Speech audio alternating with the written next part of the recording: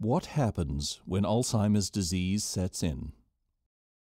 The ability to live independently may be lost as an individual enters mid-stage Alzheimer's.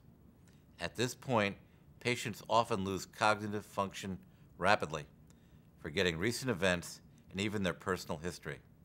They may have trouble sorting out the names and faces of familiar people and often forget personal information like their home address or telephone number. Mid-stage Alzheimer patients experience personality changes as well, often becoming withdrawn. In addition, they may exhibit paranoid behavior and often can have hallucinations. People with mid-stage Alzheimer's have an increasing dependence on others and may need help eating, dressing, grooming, and using the toilet.